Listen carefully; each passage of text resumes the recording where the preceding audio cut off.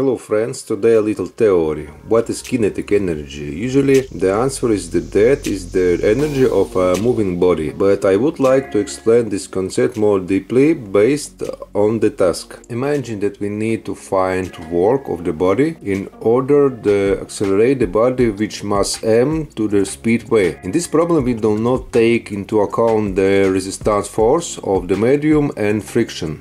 Let's write it down. In this problem it is assumed that the body is at rest at the initial moment of time. A small drawing. Suppose that a force F acts on body of mass m. Let's find a work. I hope you know that the work is the scalar product of the force vector by the displacement vector. I haven't covered the scalar product. The module is multiplied by the displacement module and by the cosine of the angle between the force direction and the direction of the displacement vector.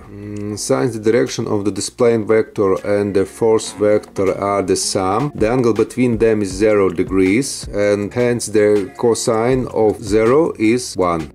I removed the vectors and brought in scalar form. The work is equal to the product of the force on the displacement. If you remember Newton's second law, you will eventually get that the work is equal to the product of acceleration, mass and displacement. If you write acceleration in terms of speed, you get this formula.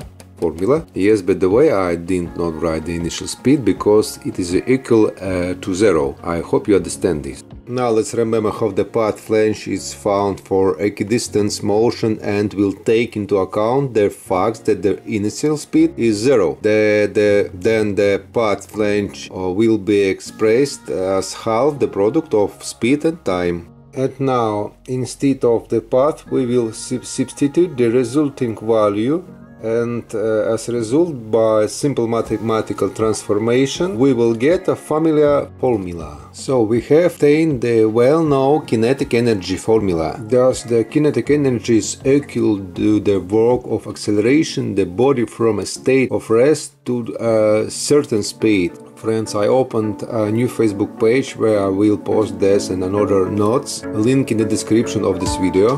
Thank you for your being with me. Share this video with your friends and students. Please subscribe to my channel. All by sincerely Yuri Kovalenok.